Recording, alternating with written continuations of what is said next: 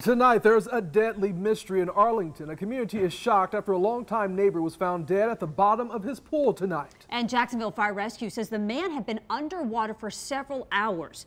Brittany Dion is live outside the man's home tonight and has more now on the investigation. Brittany?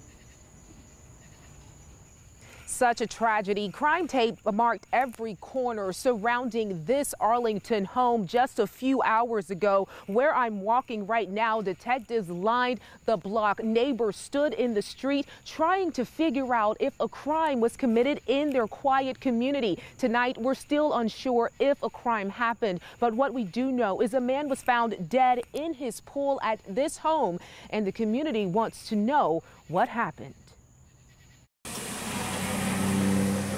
There was one man, and that person was at the bottom of the pool. This home on Wickham Drive North in Arlington is where a 63-year-old man was found dead. Neighbors say he lived on this block for a long time.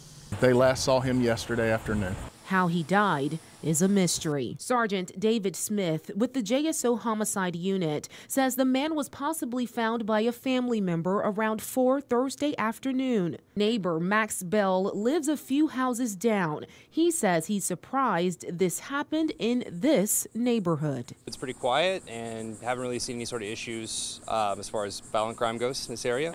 Bell says he didn't hear any disturbances all afternoon. Definitely quiet, definitely very quiet, so no gunshots. Investigators are not saying how the man died or who he is. Are you saying that foul play is suspected in this? No, I am not saying that right now at all. We spoke to another neighbor who did not want to be on camera, but says the man was a good guy who split his time between living in Jacksonville and Palm Coast. The neighbor says he was divorced and would come to the home a few days out of the week to work on the house and fix up the yard. Bell says this neighborhood is mostly retirees and older residents. This general block is very close-knit. Although Bell is not familiar with this particular neighbor, it's still a sad situation overall. And hopefully it wasn't anything foul play oriented, and hopefully it's just a tragic accident,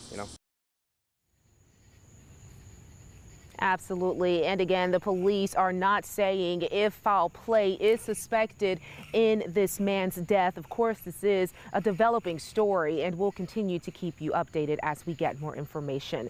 Live tonight in Arlington, I'm Brittany Dion, First Coast News. Brittany, thank you.